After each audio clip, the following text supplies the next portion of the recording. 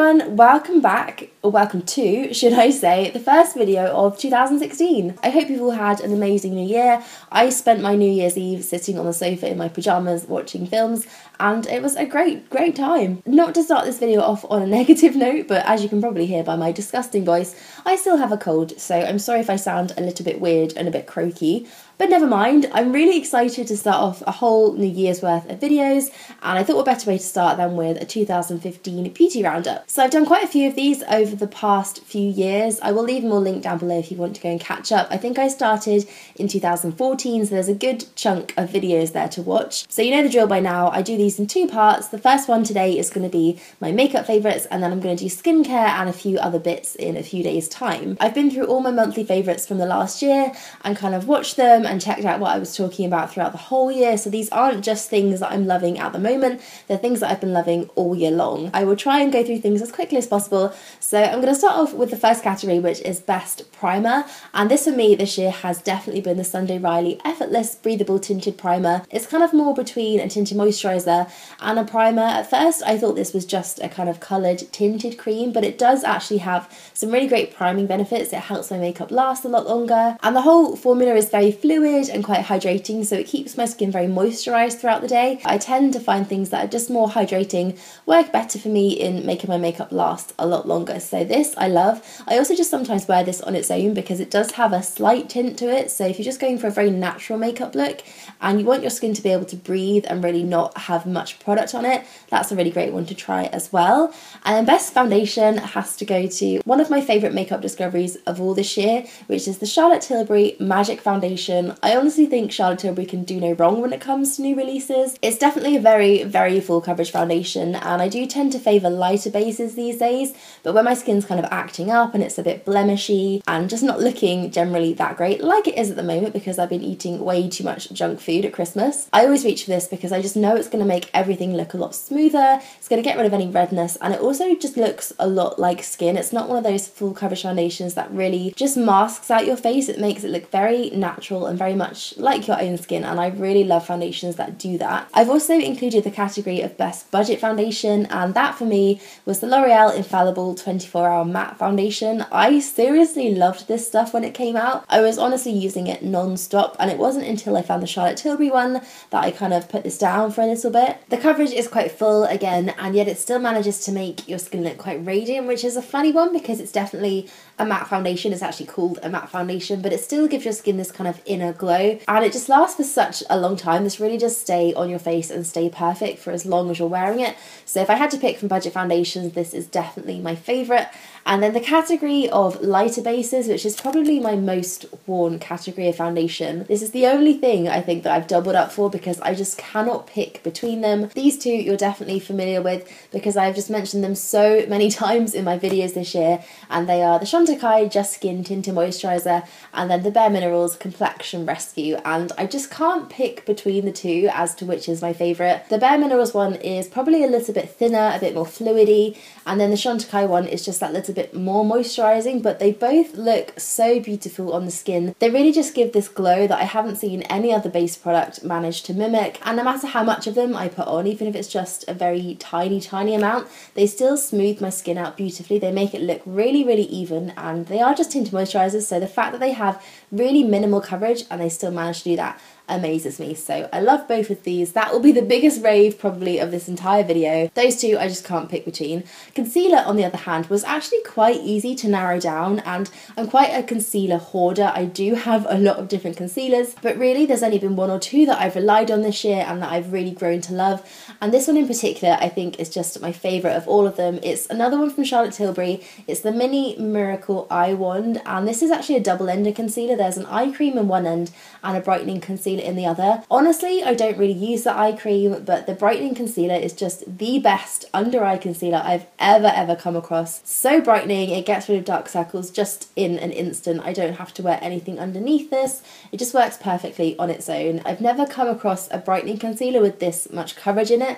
They tend to be quite thin and more for highlighting, so like the YSL Touche Eclat, but this just does everything you want it to, and for under eyes, you cannot beat it. Next category is Best Powder, This one is just a repeat offender. It's been in probably every single yearly roundup I've ever filmed, and it's the Hourglass Ambient Lighting Powder. This one is diffused light, and it's come to be the shade that I just rely on for setting my makeup. It does have a slight yellow tint to it, so it is good for balancing out redness, but honestly I think this is just more of a kind of translucent type powder that just gives your skin an amazing glow. It really does take away any kind of cakiness that might come normally with powder. It sets makeup down beautifully and just gives you a really beautiful glow. So this will always probably be my favourite powder. It's actually lasted for so long. I still haven't hit pan. It's still going strong, so I will continue using it until it's all gone. I also actually have it in the Hourglass Ambient Lighting edit that they brought out this year. I'm pretty sure this is still available. If not, I'm sorry for taunting you with it, but I did want to give it a quick mention because it has the diffused light powder in it, and it also has a few other powders, and then the blusher and the bronzer too. And this has become one of my favourite face palettes of the year. I just absolutely love it. It's just beautiful. It speaks for itself. It's amazing. Best Bronzer is another limited product that I honestly didn't want to love as much as I do. Not only because the price tag is just staggering, but because it is no longer available. So again, I am sorry for taunting you with this one, but it's the Chanel Le Beige powder, and this is the Healthy Glow powder. The formula of this one is so creamy and so blendable. It's beautiful, and the colour as well is probably what makes me love it the most. It's a very reddy tone bronzer, and I find those quite hard to come across. Bronzers tend to be more orangey and yellowy these days, so that one has been my most used and most worn bronzer. And then for the category of contour is definitely something that I got a little bit more into this year. I'm still quite a novice and I still can't really do it very well, but my favourites are these kind of contour sticks, and this one in particular from NARS has probably been the one I've used the most and the most successfully. I haven't seen these on a NARS counter recently, and it would be a very big shame if they had discontinued them. Hopefully they haven't, but this is the lighter of the 3 contour shades that they do, so there's quite a big range for different skin tones. I just find this one has a really great formula. It's definitely matte, so it doesn't have a sheen to it, but it's still quite easy to blend in. Favourite blusher goes to another one from Hourglass. These are the Ambient Lighting blushes. I think everything from the entire Ambient Lighting range I just love. This one in particular though is Diffused Heat. It's a very warm tone, very corally blusher. It's the kind of shade that I always reach for, one that I just know suits my skin and is quite flattering. So this has been my most worn, most used blusher of the year. So best highlighter is one that definitely stole my heart this year, and sadly I still haven't gotten around to fixing it. I'm pretty wary of actually opening it up. I might give it a try. There we go, I must try not to spill this all over my bed, but it's the Becca Jaclyn Hill collaboration. It is Champagne Pop, of course. This has just become my favourite highlighting shade of all time. I absolutely love it. It's so beautifully warm toned, and yet it never looks like you've got a kind of bronzy looking highlight. It just really warms up your skin, makes it look so glowy. Instant disco ball face, which I definitely love. So this little thing has become probably one of my favourite products of the entire year, definitely my favourite launch or favourite collaboration, and I will get round to fixing it, I promise. I have some rubbing alcohol in the post on its way to me, so as soon as that is here I will attempt to resurrect it because it just needs to be back in my life. A quick mention to brows before I get on to eyes and lips, and this one will come as no surprise to all of you. My favourite brow product has to be the Soap & Glory Archery Pencil. It's just the best thing. I don't feel like my brows are finished without this. I can use powders and things like that, but without this on to kind of define my brows as the final step, it just never looks the same. So this thing, which is probably my 10th or 11th, is just the best brow product I've ever come across. The only downside is that these come in just 2 colours, so Soap & Glory, if you could make more colours of this, that would be great. Now I don't often go for single eyeshadows. I tend to kind of stick to palettes these days just because they're so much more convenient, but I have included the category of best single eyeshadow, and for me this year there has actually been one that I've used quite a bit, and it's from MAC. This is the shade Cork. I've used this one a lot for a blending colour. I think it's a really great transitional shade. It's slightly warm tone, but it is still quite pale and quite taupey. I've got it on today as a kind of crease colour, and it just works nicely at balancing out the more metallic shades. So this one I actually reach for quite a bit when I want something just quite matte and neutral. And then also favourite single eyeshadow, but in a cream formula, has to be the Charlotte Tilbury Eyes to Mesmerise. I actually love all of these. All of the shades are beautiful, but this is probably the one that I use the most, and it's Betty Davis. It's a very rusty, antique-y version of gold. It's almost a little bit copper, but this on its its own with just mascara and a red lip is so beautiful. And the formulas of these are so pigmented. They have a lot of colour payoff, and once they're on there. They really set down, so they last a really long time. Next category is probably the one that took the most deliberating and the most deciding to come up with a winner. It's Best Eyeshadow Palette. This really has been the year of eyeshadow palettes. I fell in love with so many, and I really have used a lot of them. There was the Naked Smoky palette that I really liked in the summer, the Stila in the Light palette that I'm obviously wearing a lot at the moment, but I think just purely down to the amount of wear and the amount of times I've actually reached for it, it has to be the Lorac Pro palette that comes out on top. I honestly don't think there is anything you couldn't do with this. It has matte shades, it has shimmers, it has dark colours, it has light colours, it has everything you need for any eye look. The formulas are really rich and pigmented, they're very velvety, they blend well. I just think this is an amazing all-rounder. It's definitely served me well, but sadly it's only available in the US, which is quite a shame because it's just so good. But if you are heading to America anytime soon, definitely pick one of these up because it's so worth it. Best eyeliner, again, is one that took me quite a while to choose. I've kind of got back into eyeliner a lot this year.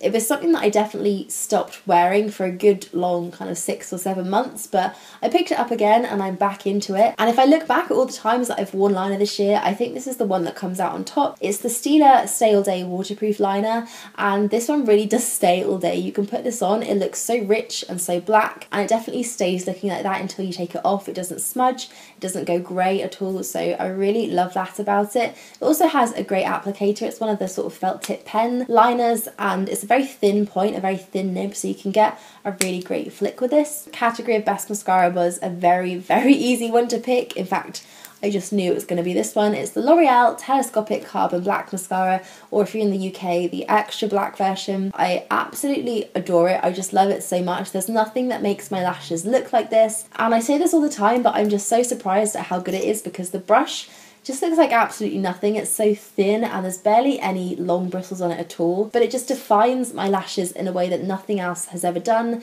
It separates them, it makes them look super thick and also really long. So this I just think will be my favourite mascara for all time now. And I feel like I also have to give this product a quick mention, and I'm going to put this one in the category of best primer, and it's the Estee Lauder Little Black Primer. It doesn't really look like it goes on to your lashes. It looks like nothing's happening when you're brushing this through, but you leave it for a few seconds, then put on your mascara, and it just changes the way your mascara looks. No matter what I've used this with, it just makes your lashes look longer and thicker, more defined, and just sort of perfectly spaced. That's the thing I noticed the most with this. Sometimes my lashes can clump together and they don't look particularly even, but when I have this on, that just doesn't happen at all. So this one gets a shout out as being an amazing primer. Okay, we are on to the final four, the category of lips, and I have favourite lip pencil, favourite lip balm, favourite nude and favourite bold to finish us off today. Lip pencil isn't really something that I wear a lot. Even when it comes to bold lipsticks, I tend to just whack them on and forget about lip pencil beforehand. But I found a nude lip pencil this year that I really love. It's from MAC and it's the shade Boldly Bare. It's basically just a slightly warmer, slightly pinker version of my own lip colour, and I use this pretty much daily just to define my lips.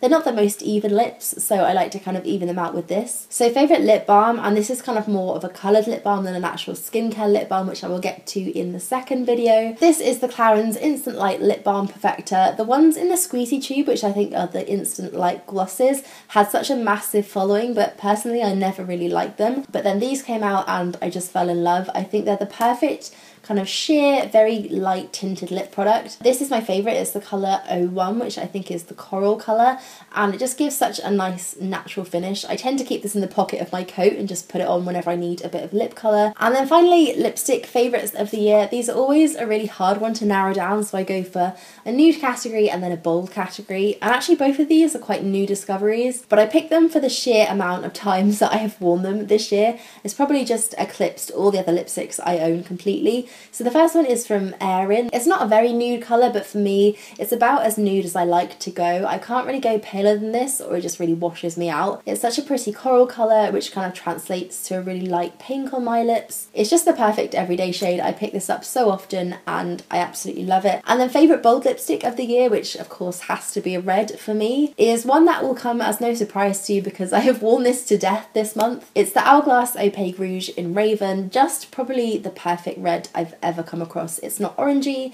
it's not blue, it's just perfectly smack bang in the middle of red. And it's also in one of my favourite lipstick formulas of all time. The opaque rouges are so pigmented, they last forever. Honestly, these will be on your lips until you decide to take them off. And I just haven't come across a red that I love more than this one this year. So it definitely wins for me as the best bold lip product of 2015. So those are all my makeup favourites from the past year. Let's just pray that this hasn't turned into a 20-minute rambling video. I apologise again if you haven't been able to understand what I'm saying. Throughout this video, I've broken into spontaneous coughing fits about 7 times since I started filming this, but never mind, we got through it. So I hope you've enjoyed watching this. These are definitely my favourite kinds of videos to film. I find it really interesting how much my makeup tastes and makeup preferences change over the course of the year. So again, I will link all my previous favourites videos down below for you. I'll do a playlist of my monthly ones from this year, and then also a couple of my yearly roundups. So that's a few little bits for you to catch up on until part 2 of this video comes out, which is going to be my favourite skincare bits from the last year. So that is when you will see me next. Thank you so much for watching this video. Give it a like if you enjoyed it, and don't forget to subscribe if you're new as well, and I will see you all soon. Bye!